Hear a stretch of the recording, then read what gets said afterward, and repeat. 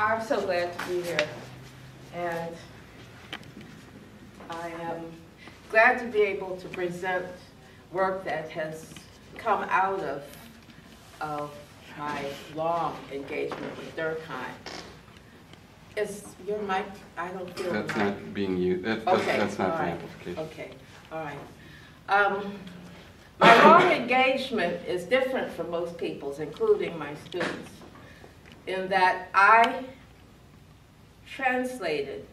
retranslated the elementary forms of religious life, which means that I had to read every single word and think about it. And I can guarantee you that is a very different experience from reading the excerpts that, that I read as an undergraduate and gave people.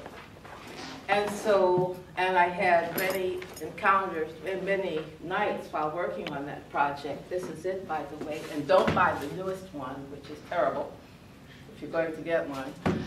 Many nights I looked forward, I wished it was possible to have a seance with him, to summon his spirit somehow, because there were resonances in it that people didn't hear, and they were coming through to me loud and clear. In particular, the relevance of the elementary forms of religious life to trying to understand the phenomena of race. I said it in, or as that we call the United States phenomena of race. I hope from now on, very soon, people will be saying racecraft. But we, I said that. I made that point in a paper at Oxford, and I got icy stares of anthropologists who supposedly understand the book. And so I guess maybe that meant I was doing something good, or maybe it meant simply that they had not really read every word of elementary forms of religious life. Especially, that this is to forecast some of what I'm going to read.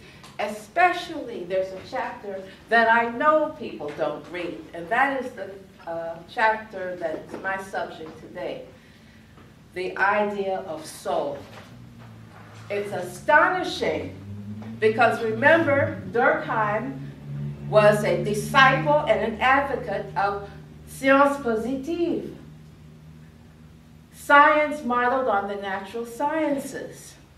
And I can tell you from reading every bit of it that he managed to talk about soul in a way that did not diverge from the canons of natural science. I have written a paper whose argument is entirely that. It is an amazing performance. And I think one reason for it, which came to be in one of my seances, is that he too was thinking hard about what race meant in his own time and place.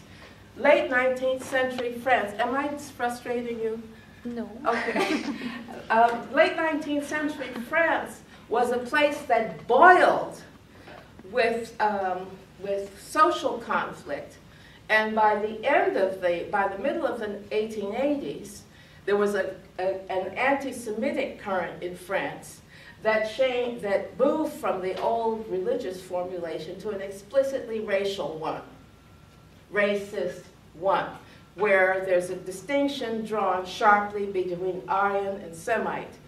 And it's in an 1886 book called Jewish France, La France Juive, by somebody named Edouard Drummond. I tried to read his book. I did read as much as I could, but on the page he is the exact equivalent of one of those fox people whose mouths go on like motors, like that.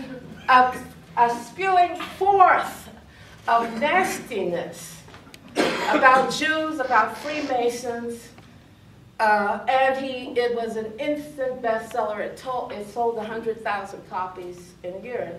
Durkheim and his people obviously were concerned about it. They noticed it. They noticed milder variants of the same thing.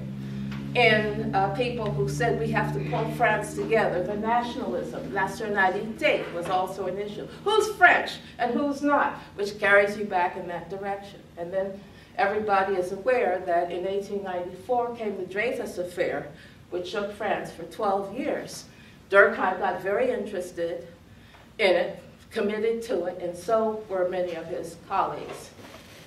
And I said, how could somebody who's doing that in the middle of the 1890s say, well, he says he got inspiration from the work of Robertson Smith, The Religion of the Semites.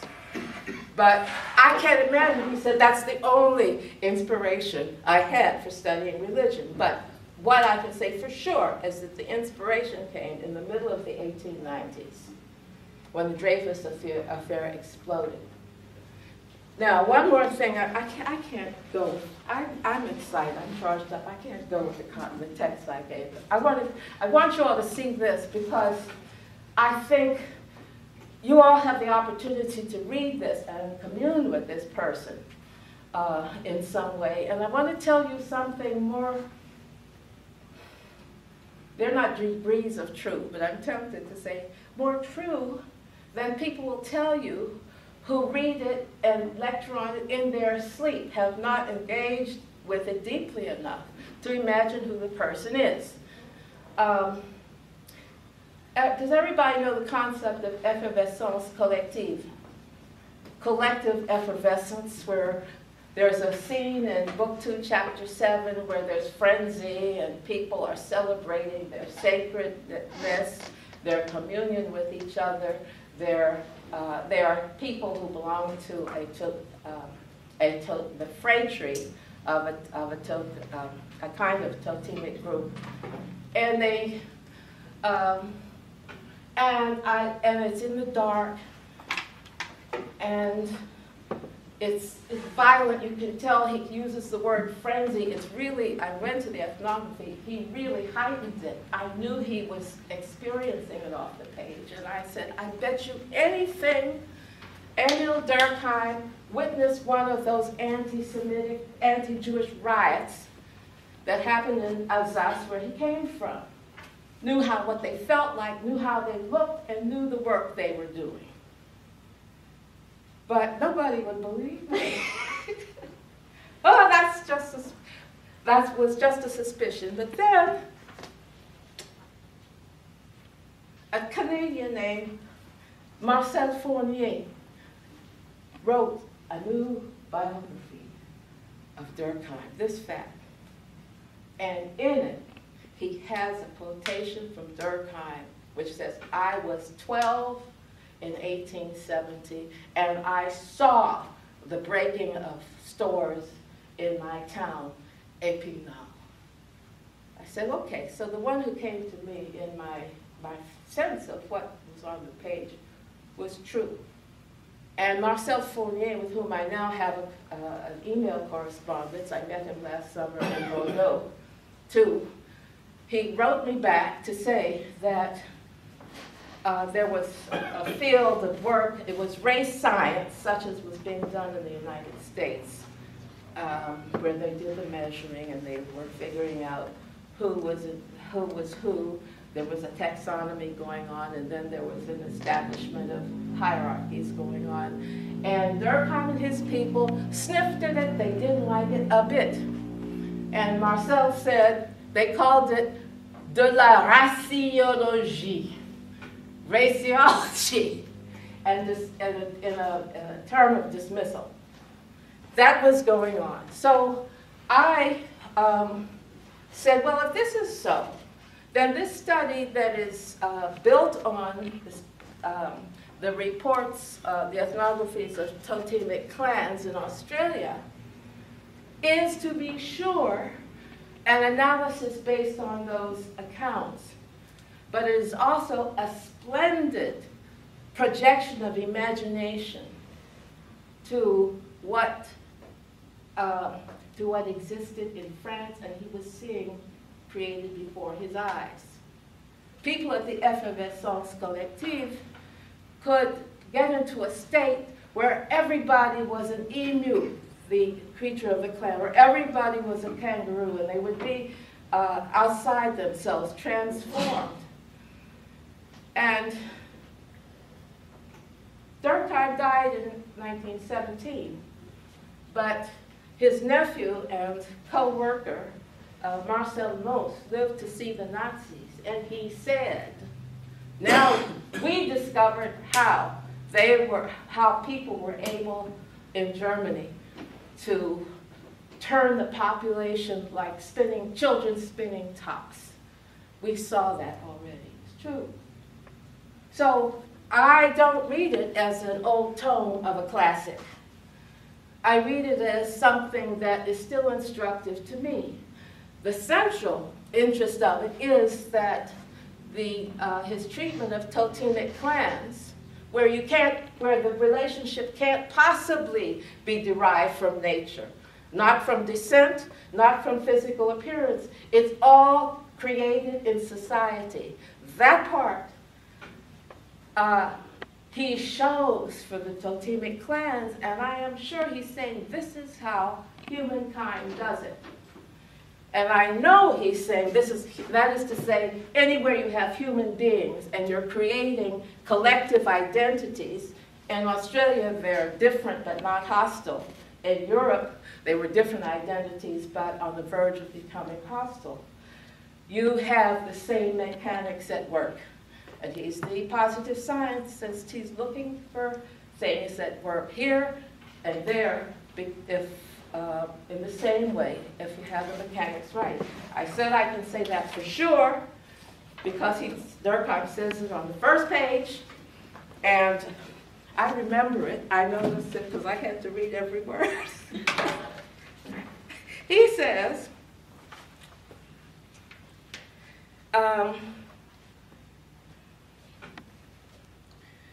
society sets itself different problems from those of history or ethnography.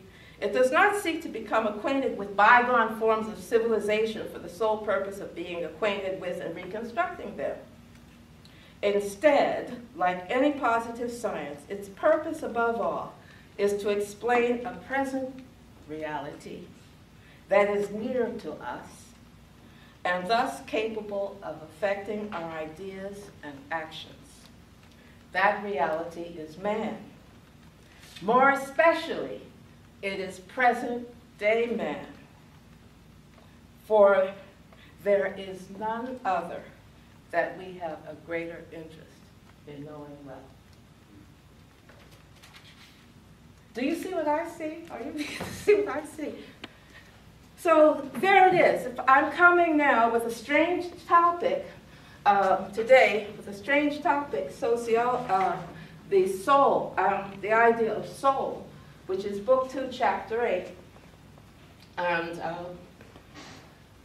because I find that there's a concept at the core of it that's compelling once you see it. That's the concept with which we're all familiar, the idea of soul.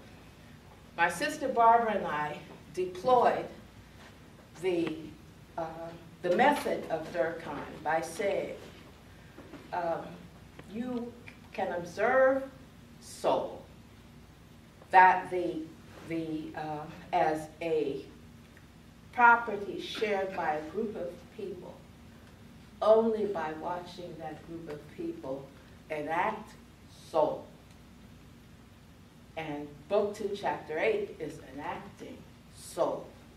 And so it goes from how divination is done to know which ancestor is being born, to passing on the identity of kangaroo by presenting him a physical representation of it and being told, this is the body of a kangaroo. You are a kangaroo. And you watch that and I watched that and I realized that everybody is told you are a what? Everybody learns in the course of growing up not only that they're an individual who, but they're also a collective what? And there it is done in exotic rituals But Barbara and I said we're going after the rituals that don't look exotic to us, but probably would if somebody came from Australia to watch. Or we imagine people coming from Mars. In the pages of the book, they often speak of somebody who comes from somewhere else, a child or a Martian. We have adopted the idea of racecraft to replace two ideas that are unsatisfactory as far as we're concerned. One is race, and in general, when it's used in the United States, it refers to the conception or the doctrine that nature produced humankind in distinct groups, each defined by inborn traits that its members share and that differentiate them from the members of other distinct groups of the same kind, but of unequal rank. A little comment, that one, does that more or less fit what one thinks of as race in the United States? It's physical, and it's a group, and the groups are unequal. Which part of it is invisible and belongs to the realm of doing that creates soul in that definition? And I will answer immediately.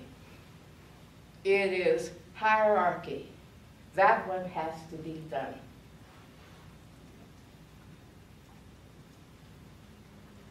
That one has to be acted out. If you ask somebody, what's superior, a yellow rose or a red one? What would the rose be able to tell you if you looked at it? Okay. That's where I'm going, now if somebody decided to breed only red roses or only yellow roses, there'd be action taken on that. But otherwise, nature won't present hierarchy. That has to be done. That exists only in society. Durkheim says that too, because human beings have hierarchy of various kinds in social life. They suppose nature has it too. Okay, there's that, and the problem I have with that is the notion of race that seems to carry with it the idea of hierarchy instead of noticing how the hierarchy comes to be. Other part is and hierarchy is not made once and for all. It's repetitive. It has to be done. People forget, it will disappear. Just as people can forget their kangaroos, unless they're symbolic reminders and actions that keep you up to date. Okay, so we have a world where hierarchy is constantly made. So let's not continue the business of looking for racial traits when we should be looking for racial rights in the midst of everyday life in this country. And that's our main argument. And we don't see it any more than, I suppose, the Australian Klansmen see it. There's one of them, a kangaroo, who is trying to tell his ethnographers, Baldwin Spencer and Francis Gillen, he's a member of the Kangaroo Clan, he's capital K Kangaroo, that's his name.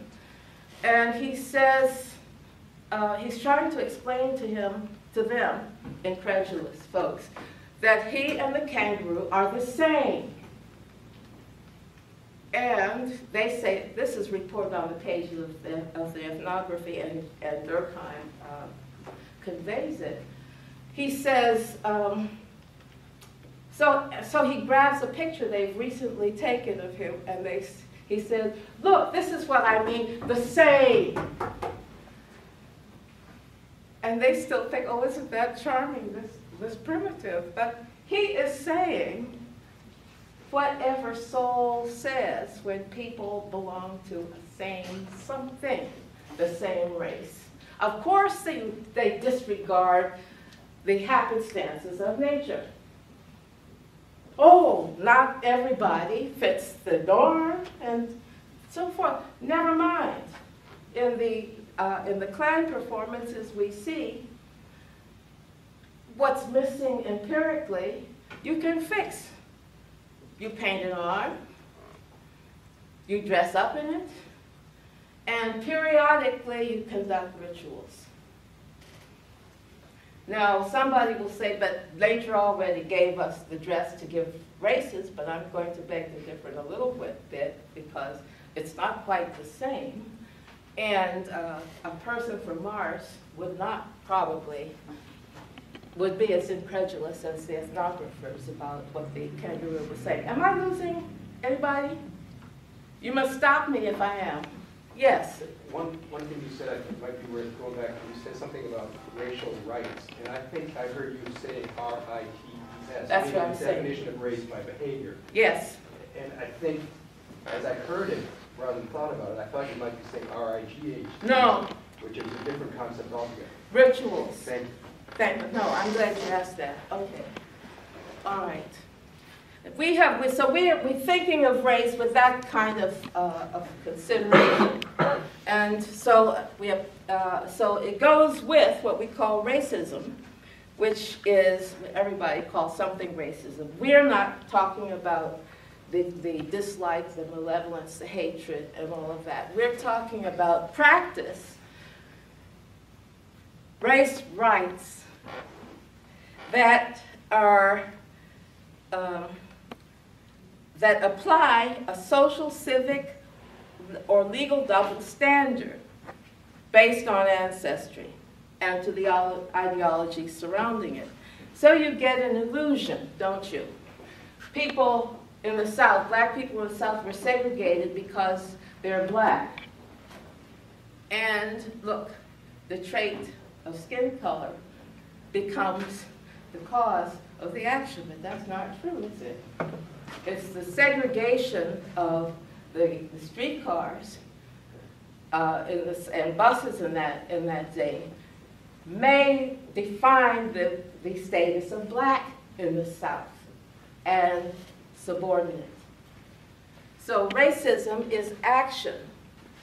Who cares about thought? And in any case, people don't bother themselves. They have other things to do than be thinking about that. I'm talking about routine.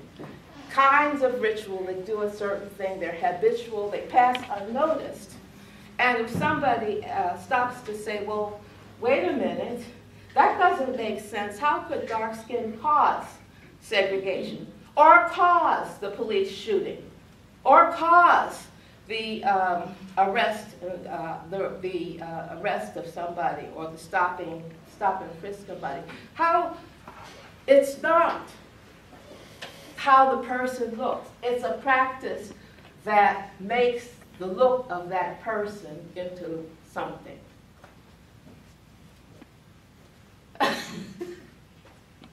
It's something done. People may not even give it a second thought. And if they do, it's maybe they have to, I don't know. Okay, with those things said, I want to turn to soul. I said I was going to talk about Du Bois, but I just can't. There would be too much to say and talk about Durkheim too. So I'm leaving Du Bois mainly out, except to say that he did write a book called The Souls of Black Folk, and published it in 1903. And he aimed it at, and his purpose was to convey the humanity of Afro-American slaves at a time when racist treatment and racist definition was holding them down. He said, well, I won't quote him. Suffice to say that racism, as we know, was, I said it was rampant in France at the end of the 19th century. Well, the theories were transatlantic. They belonged to the Atlantic world, and the United States had plenty of them. And Du Bois had enough of it many times in his life. And this time he just said, he talked about once and for all, I'm going to let people know that there is something other than this tertiary quid, this third quid that exists somewhere between, he said, somewhere between men and cattle, God created a tertium quid, called it a Negro, and called it a Negro. He spent his time, he spent his life combating that and combating the rituals and combating the science so far as he could. At one point in the 20s, he gave up on it. He just said, look, this is the last thing I'm going to say about it. The race theories, you know, they're still doing measurement. They're pretending or trying to be pretending to do science. He said, look, a black person is a person who must ride the Jim Crow car in Georgia. And he got out of the business of definition other than the ritual side of conduct in everyday life. In one of the chapters of Racecraft, I imagine Durkheim and Du Bois sitting down together in a conversation on these matters. It's the final chapter of the book. It's there because I wanted to underline, we both wanted to underline, by putting them together on this topic, you don't have to have different appearance to start with. You have to say that every few minutes, if you're American, to remind yourself that looking different from other French people exempted, looking as white as other French people, exempted Durkheim from being subject to a racist ban. Okay, that it doesn't, once again, that thing that I defined as race, it's not something that sits in in nature, it's activated. And I think in America, it's hardly possible to say that often enough. Because we forget it, we think he is. Well, wait a minute. There's something more complex than is. The idea, well, I'll leave that point there. In America, we had somebody I mentioned, also in Racecraft, a great biologist called Agassiz, Louis Agassiz. And he was a great expert, a great biologist, but he got to the United States and he got baptized into the Racecraft Church and joined the theory that that human evolution was not one line. You know, all of humanity arrived at the same time as Homo sapiens from the hominids and the hominoids. He joined on that and developed it, that every race had its order and the Africans arrived last at the line from non-human to human. Now, if you go to Cambridge, Mass, where we were, weren't we on Agassiz Street? That's him. Right. And he was a great contributor to science, but he was doing that. It was in the air, and he was doing that.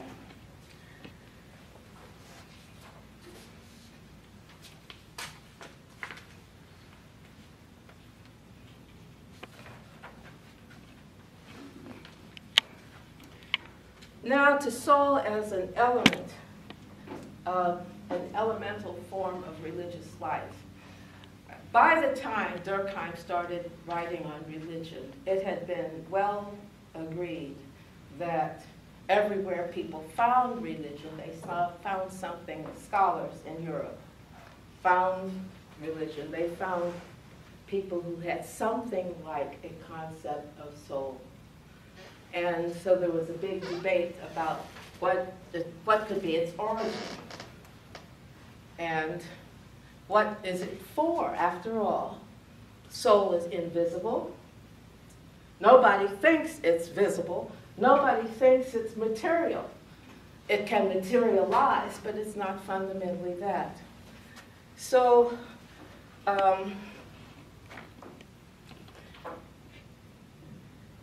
he said, well, we can explain it. And we can explain it because there are two functions it performs that are absolutely fundamental. It provides for, it makes it possible for us to think the continuity of individual personhood over time. We think that's obvious, but it doesn't have to be.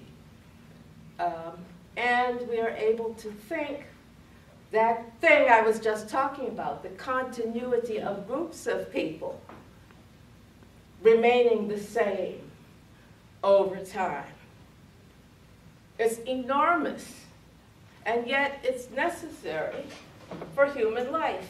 People are living with a group of people with whom they cooperate. They have a we to address themselves to. And the idea of soul allows for thinking about it, and the activation, the acting on soul allows people to take it in as real. It gets very difficult. I hope, stop me if it's unclear.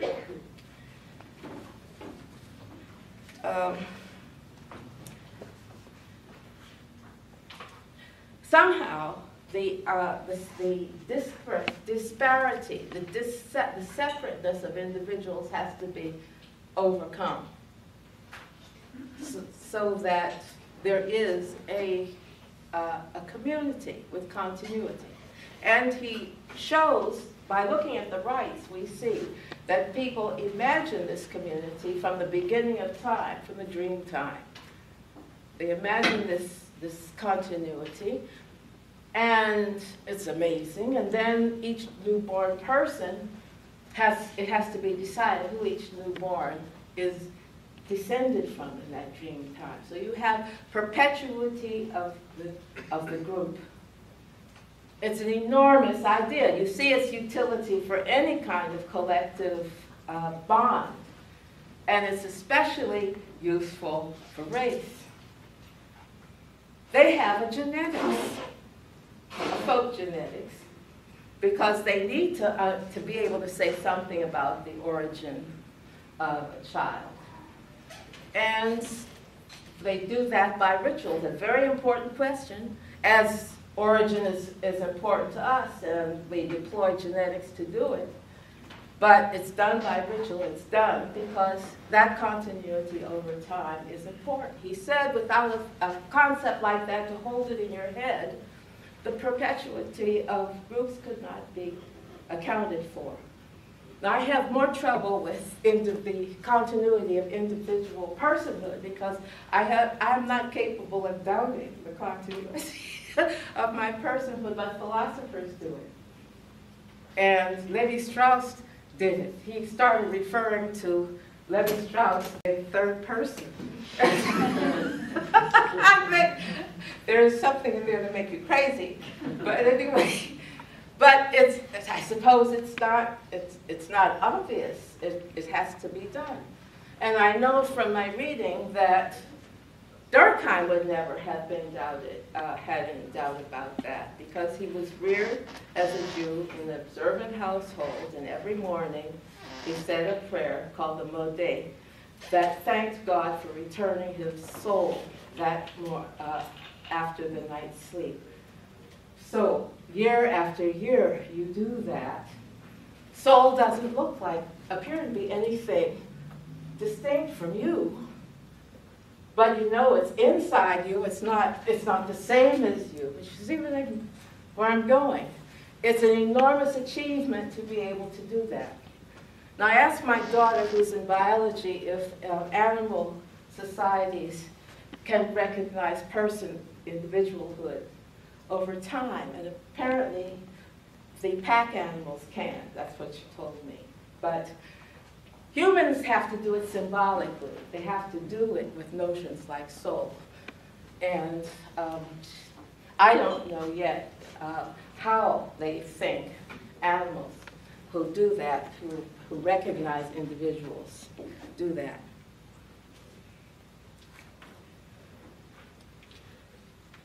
Now, the idea of personhood, I said it was ancient. I think that Durkheim, I know that Durkheim took his formulation of it from Plato.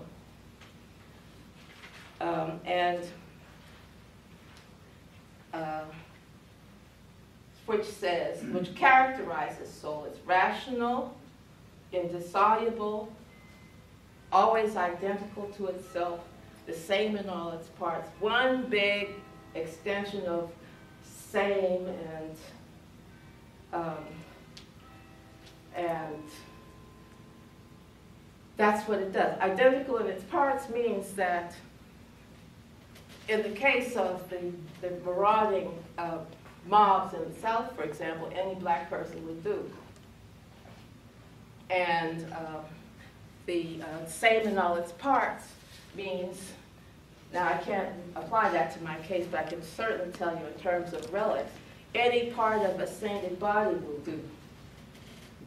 There are magical principles that apply to things like soul, which we have to keep saying they're invisible, they're not material, they're witchcraft-like, they have the same reality where they are in force, but they are, they really, shall I say they're not real? I can't say they're not real, but you know what I mean.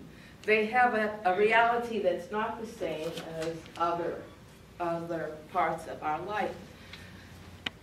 Witchcraft depends on an invisible realm of entities that are always active. I'll finish my sentence and thank you. Come in. That are always active. And so does racecraft. Okay, go ahead. Oh, I just wanted to confirm. So you're saying that soul is like the meaning that you're attaching to it, like so your body, and it's just like physical components, but like the soul is like you saying that you're you, or you know, like a black person in the South is a person in the South, or a saint is a saint because like the soul is the attachment you're giving them. Is that? No, the soul is something that's there for every individual. It's a tough one. Soul is there for every individual that's living. And I'm saying that in the South, where I was talking about it, where soul is understood in its group aspect simultaneously with its individual aspect, any individual will do in certain circumstances. No distinctions to be made, one of them. Like that. And feel no sense of it's being, not making any sense. So does everyone have the same soul, or? I don't. Big question. No, everybody doesn't have the same soul, but everybody exists in their, I guess in their social realm. Everybody, there is some way of formulating the personhood in that of every individual in that context. It's not an animal. A person is not an individual animal. Personhood is something that evolves in social context. And soul is a way of talking about that personhood, and it has the properties. People who get certain kinds of mental disorder lose it and can't do it. But the capacity to do it is enormously useful in navigating the world.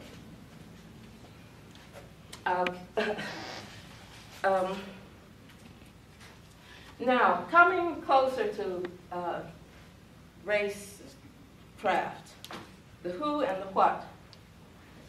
I have gone forward in recent writing to say that soul is put forth with those, as Plato and Aristotle put it forth. I call it an identity program. that has routines. And in particular societies, you can observe the routines, because we still have to stay with soul being done. It's not inherently plausible to say I have a soul that's invisible, immaterial, and nobody else can see it. So to make it real, that prayer in the morning helped. It went and it came. I was in semi-death and I came back. But things like that. Now it has subroutine. There are what I call identity routines. And this one, look what you can do with it. The idea of soul enables human beings to impose ideal sameness on material difference, so that everybody in this room could be assigned a name to something and have it erected into something more substantial than our casual viewing now. The identity program can also impose ideal difference, that is, ideal in the mind, difference on what seems to be sameness. The identity program works on what is merely visible, like let's say the real world, loosely speaking, rather than this humanized world that soul allows us to have. You see plenty of examples of that in elementary forms.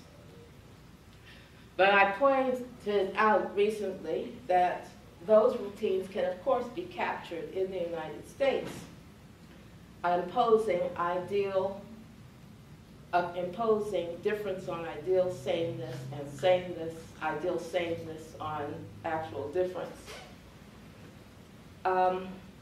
When Walter White, everybody know who Walter F. White was the first Negro director of the NAACP.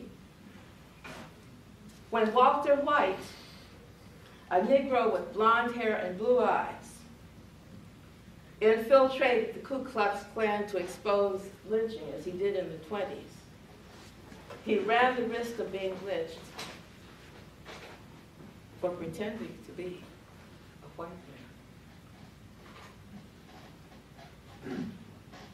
White's Negro identity, like the Australian identity of the kangaroo human I was just talking about, didn't owe its existence to mere appearance.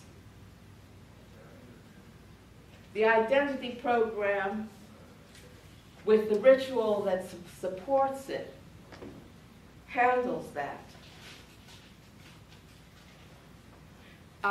In an amazing passage by William Faulkner, which I think I've marked, he makes that point. And Faulkner was a genius in that he's writing literature, but one always has the feeling that some of his metaphors walk down the street every day in Mississippi. And so he doesn't invent things that sound as if they're remote from where they arose. Now, here we are where the lynching was carried out against somebody named Joe Christmas in Light in August. The novel Light in August, published in 1930, I think. He was lynched, he was shot, and then he was castrated. He's somebody who was walking around town, people assumed, didn't think he was a nigger, as they said. But changes shifted in an eerie way that Faulkner has, that allowed them to say, well, he really was a nigger. They never found out what it was, but he was there for at least a year, and everybody assumed he was white. But they realized that the victim of the lynching was black, and here's how Faulkner described it. When the mob castrated what they called the white nigger, Joe Christmas, quote, the pent black blood seemed to rush out of his pale body like the rush of sparks from a rising rocket. Upon that black blast, the man seemed to rise soaring into the townspeople's memory forever and ever. The members of the mob saw and remembered, this is us commenting now, physical evidence. They saw and remembered physical evidence that they could not possibly have seen. But you know, people speak of black blood all the time. Why wouldn't they? And white blood and Indian blood and so forth. Why wouldn't you see it when in a crisis like that? Or imagine you saw it. And then they agreed, their memory coincided. And the chase, and then their own actions, they remembered more about him and more about his blood. The black blood, this is quoting Faulkner again, the black blood drove him first to the Negro cabin, and then the white blood drove him out of there, as it was the black blood that snatched up the pistol. He was accused of shooting somebody, and the white blood which would not let him fire it. It was the black blood which swept him up by his own desire, beyond the aid of any man. Swept him up into that ecstasy out of a black jungle where life has already ceased before the heart stops and death is desire and fulfillment. And then the black blood fails him again. We know in Mississippi things of that sort went on. We know from Faulkner how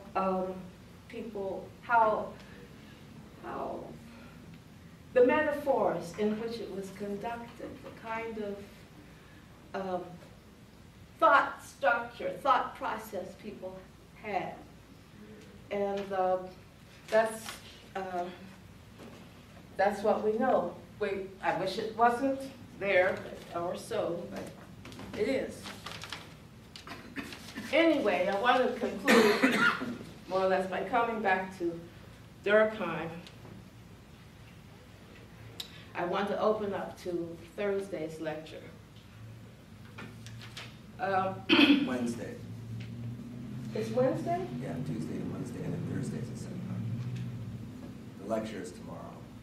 Oh. And so the lecture is tomorrow at 4. The second lecture is tomorrow at 4. Oh. And then Thursday at noon is just an open forum seminar. Oh. Oh my. Oh my. I thought it was office hours tomorrow. Well, there's usually, we should have announced this as well. There usually is a kind of informal office hours just for people who want to individually meet with you and talk about your work. I see.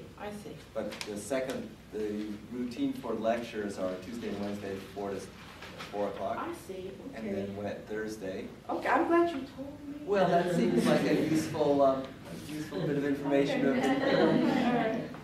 All right. Well, I want to point toward Wednesdays tomorrow,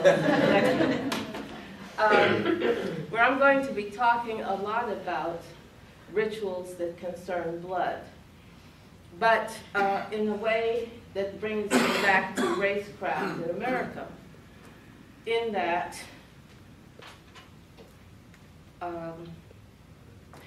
it was in that we have known in the United States that since the beginning of the 20th century that black blood and white blood and racial blood don't exist. Blood exists in certain types because blood has work to do of its own, having to do with getting oxygen to and from the parts of the body that require it, transporting food. But that the immune system rejects alien blood. Now, the tribe, the Klansmen and the people in Virginia, in Mississippi, have a theory of blood that says it's an impossible connection. It's impossible. The blood, there's one blood to a group, and it's impossible to even imagine a natural blood that doesn't care, that's not oriented to race. You with me?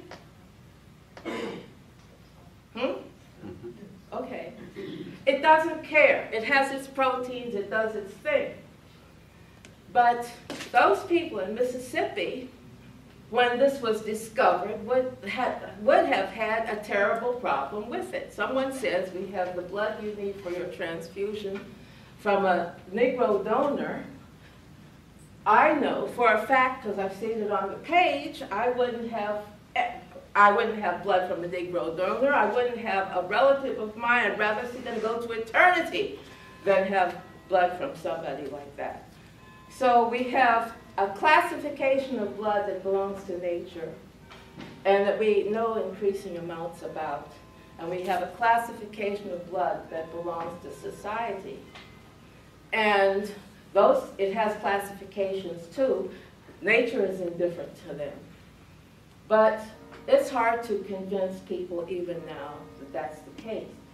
Before we were able to wind up Racecraft, I received at home this is a shocker. I received at home a circular letter that went to students at the Atlanta University Center, which is a historically black set of colleges and universities, asking students to, I hope I have the quotation. Yes.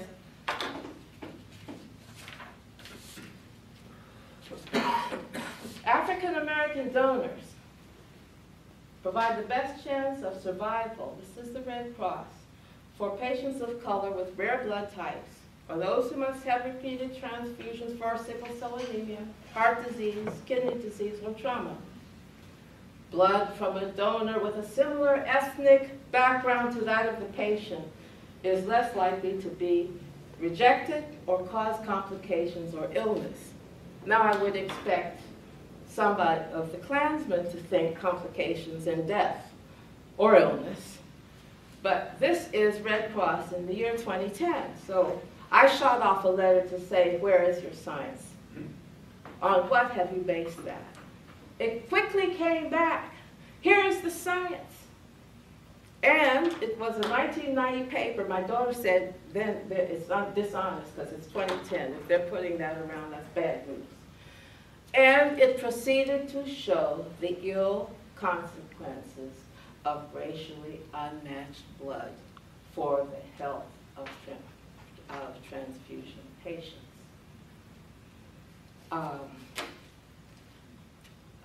I circulated that to people I knew scientifically trained to say, is there more science for that to be based on? And they said, you've nailed. So what's wrong with that? And I went back to read what the papers are and what the state is. And this is, when you have soul in this situation, invariant, very interesting things happen in the framing of the scientific, supposedly scientific things. Imagine the same in all its parts. No moving parts. No moving, the antigens aren't considered, at least in the formulation. So strange things go on in those papers, and which I was able to identify, I think, in a recent paper, as the concept of soul having transited into a certain kind of medical research. And I'm going to say more about that. It belongs to the realm of ethnography, right? It's the same as the making of kangaroo nests and the consecrating of blood, totemic blood. So I'll be saying more about that in the session about ethnography. Thank you.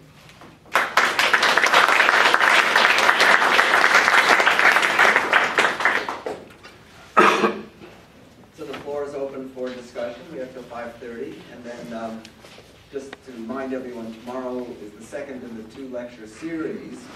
Both today's lecture and tomorrow's lecture will be posted on the Haven Center website.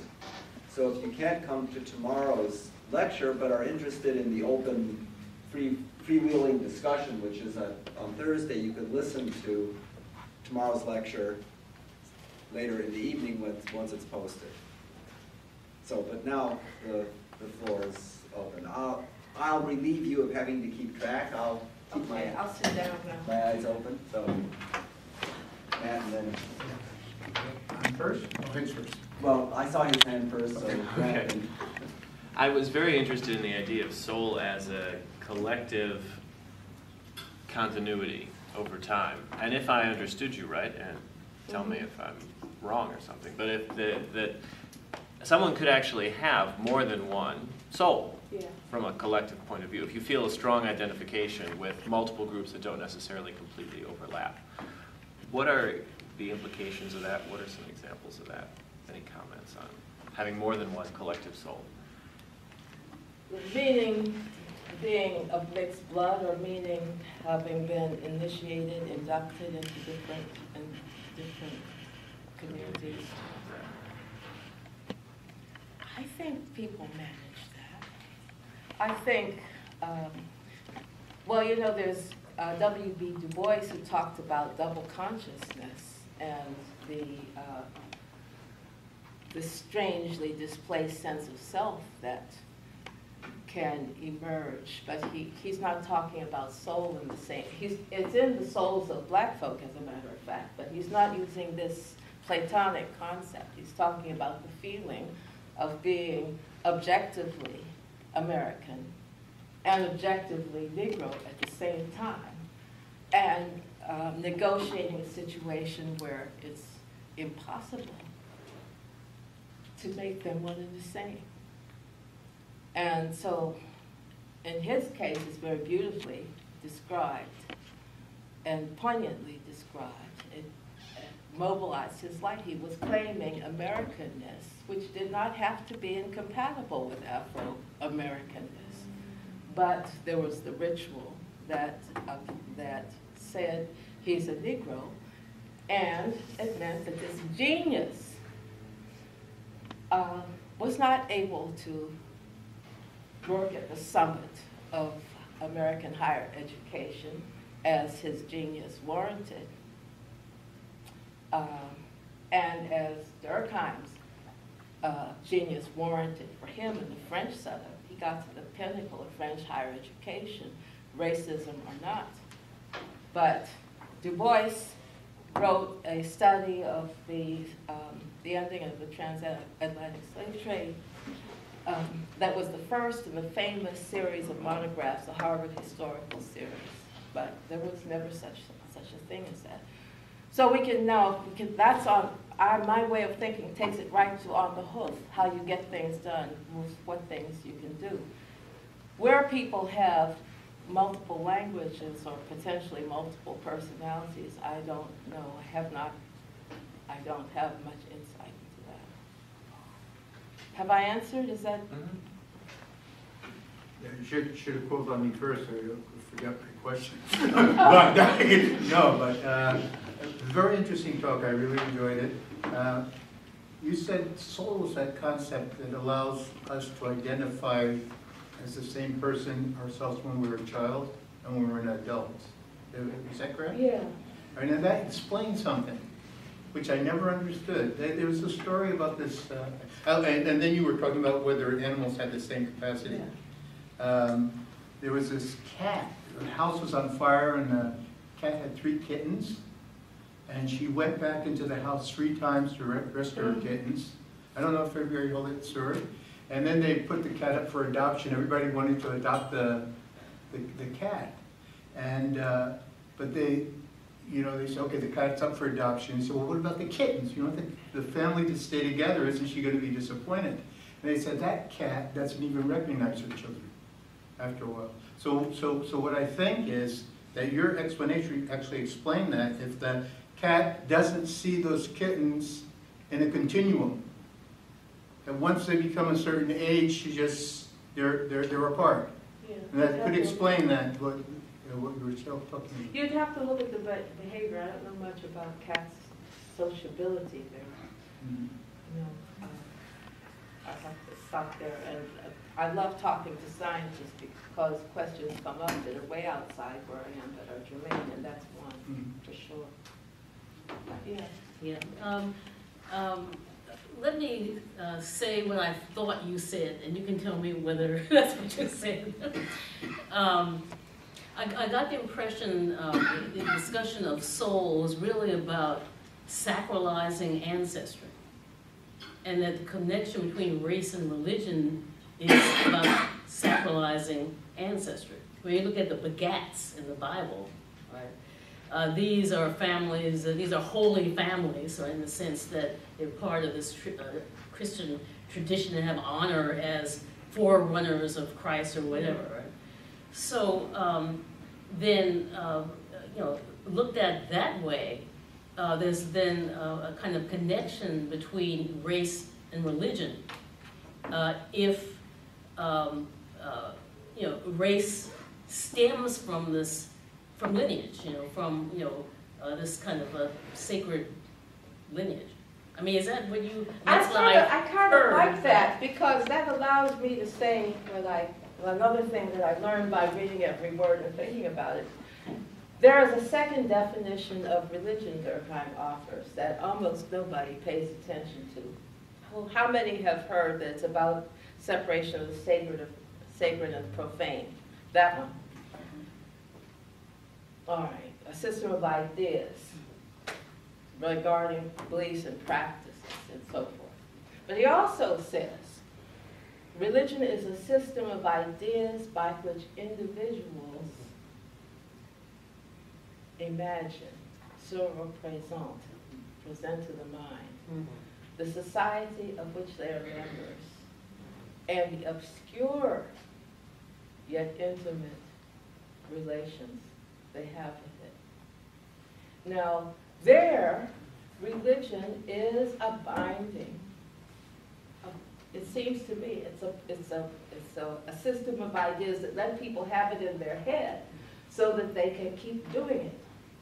That's what I think, and it's and soul is one of those ideas. But what interests me is how religion and race somehow managed to get, you know, be, you know, alchemically turned back and forth because with each race other. Is, I mean, because race is also a system of ideas by which individuals imagine the society of which they are members and the obscure yet intimate relations they have with it.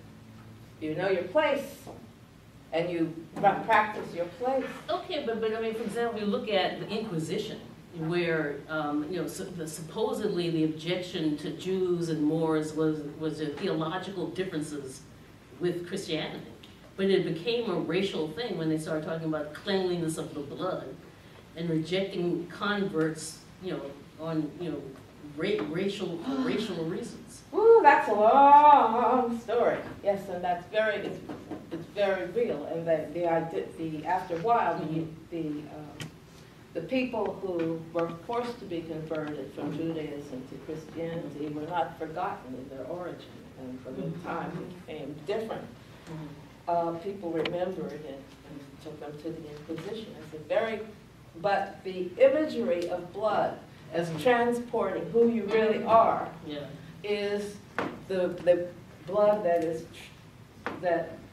soul. Did I say that Durkheim called soul blood, the soul seen from outside?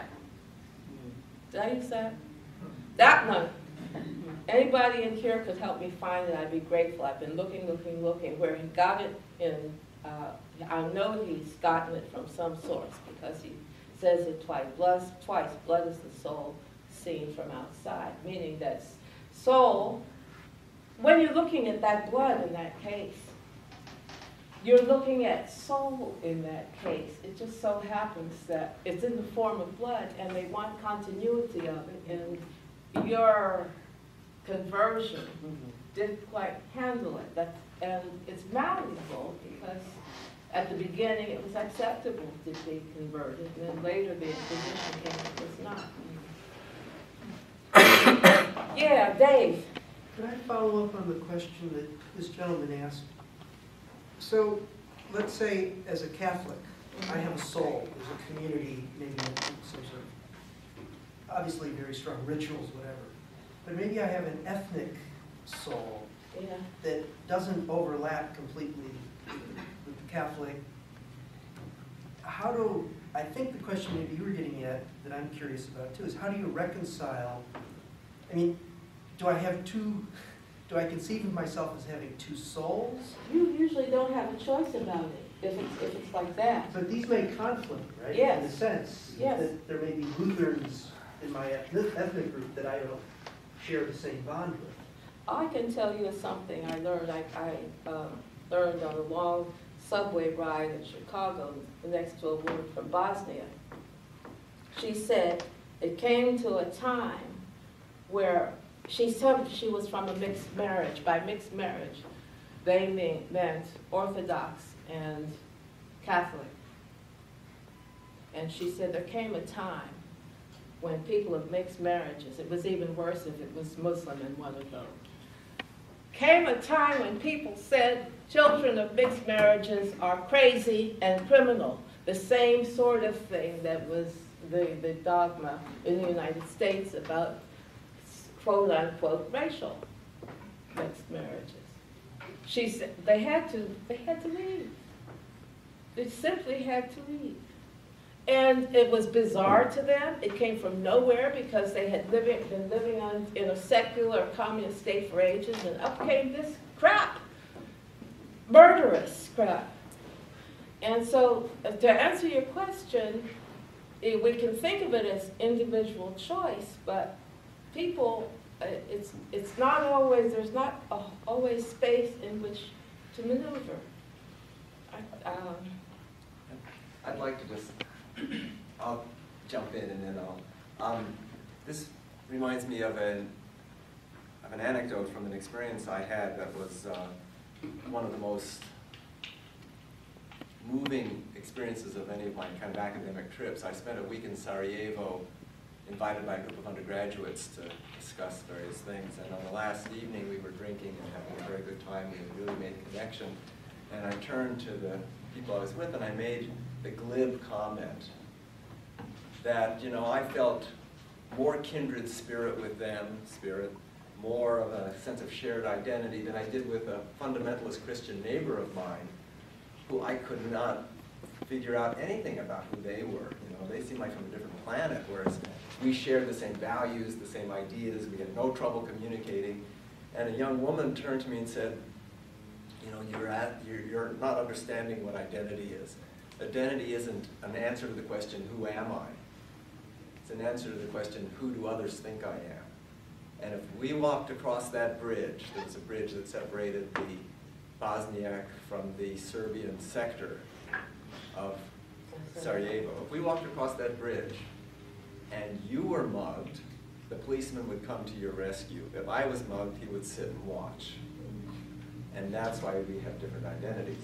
So, you know, that was to me, whoa, now and then we talked further, and it was basically that as a white male, educated, you know, successful person in the United States, I had the privilege of treating identity as something that I chose for myself, that was an answer to the question, who am I? And that in general, in rich countries like the United States, the fact that adolescents are searching for their identity, that itself is a sign of a certain kind of privilege, that she felt that they didn't search for their identity, it was imposed upon them. And I think that bears very much on the themes you're talking about. That, and just one other sort of question, there's another term that gets used a lot in social theory, which is essence. You know? And essence is juxtaposed to appearance. You know, there's that long tradition of talking about essences and appearances of things. Essence, in that sense, does have an affinity to the concept of soul. Absolutely. Yeah. I called soul in my paper. I'm waiting to see the reaction I keep referring to. I said soul is essentially an essentialist concept. Right. There is no non-essentialist way to express it. That it is. It does, it's identity. Inherent. Yes? Yeah. Yes. I found this just totally fascinating, in part because I see both similarities and differences to the kinds of theories of gender that are performative and focused on the questions of structure and ritual and culture, making gender out of something that is not per se biologically provided. Yet at the same time, I'm also hearing that in some ways as in contradiction to some of the ways in which that theory of gender, the more doing gender, performative, or structural versions of gender have developed, because they tend to emphasize the intersectionality, the differentiation as well as the similarity, and the ways and in a way that's kind of picking up Matt's point about overlap and contradiction, what the making of race through ritual and structure and situated action, and the making of gender, nonetheless, have got to overlap. Have got to overlap in some ways that make certain kinds of structures more invisible or more prominent. And yet it also sounds like the kind of essentializing of soul that you're talking about excludes that kind of intersectionality. Soul itself has no non-essential aspect. When it's doing its thing, there's continuity, there's sameness. That's not perhaps the way everything exists. That's not the way personhood is everywhere now. But that is the way personhood has been and was for a long time. Done with very little room to move. Even personhood as individuality is a recent thing. Yeah, history. Yeah. But at the same time, the construction of gender as something that is very essential to people, that idea that people come in male and female in a binary way, and the kind of construction that you're talking about of an essential social race being constructed and experienced. How do those things then intersect? How is it that black femininity is different as well as the same as white femininity? Or how is race experienced both as the same soul and as different if experienced through the lens of femininity or masculinity or a social position and set of rituals that are organized around gender? Well, you have both. There, I would want to shift to actual ethnography or actual history. I just observe what happens rather than saying this is the line along which I think things go. There, at the turn of the century, being a black woman in the United States South was no crystal stair. And I remember I had a nasty encounter once at Radcliffe with some good ladies who went to do pictures of heroic black women, and they started to talk about the control under which black women were kept in households in the South, even as they became professionals and made things of them, made something of themselves. And I finally blew up. I said, do you know what is involved if you're a black woman in a place where people still believe that every black woman is an open sexual target for them? And you dare to condemn parents who say, hold it, please, who contain that. The ladylikeness, there's a bad side of it, but I know there was a protective side of it.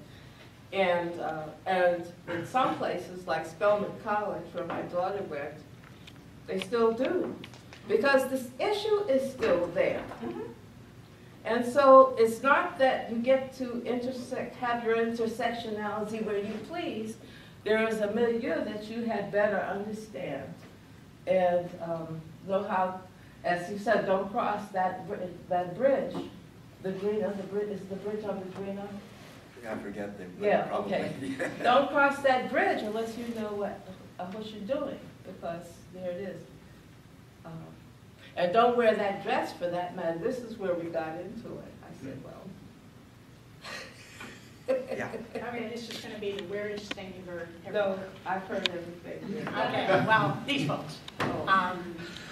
Because I can actually see people's auras, and I insist. People's auras. Okay.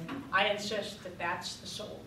So I think that people who do see auras, and I've been doing therapeutic touch for, I don't know, what, 30, 35 years, and that uses that energy. Other cultures, other than our culture, know that there's more than 3 dimensions, that there's a 4th dimension. Many of us can actually see that 4th dimension. I'm, like I said, a practicing lawyer and I'm a journalist. I just got my master's from the University of Montana. I'm fully functional, and yet, by God, I know what a spirit looks like. And I think that the connections between spirits, the energies that we share, could very well be a selection process over thousands and thousands of reincarnations. You know, Buddhists can give you a list of the different types of spirits that are in people, that are reincarnated. So this is not extraordinary. I believe that you're right. I think that people do choose. They can find the vibrations of these. I've been with people who die, and by gosh, their energy leaves. And so I think when that energy leaves, then when they reincarnate, can pick and choose where they go. And I think they recognize the energy, the vibration of each of us. And so like I say, this is probably the most extraordinary thing, but this is just extraordinary in our culture. This is not extraordinary in most of the world. And so, I mean, you can find out who's in you if you want to. I've got a story for you then. That will sound at least as weird as that. But I don't have the usual experience like that.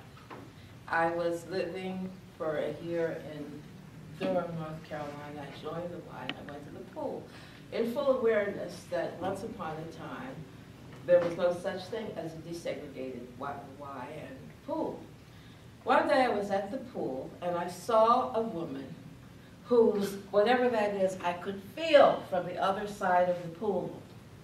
And she was tall, and she was looking at me a certain way, and I said, she's trying to decide whether or not to acknowledge me or acknowledge me. She's dealing with my presence. I could feel it. So I made a decision just by that.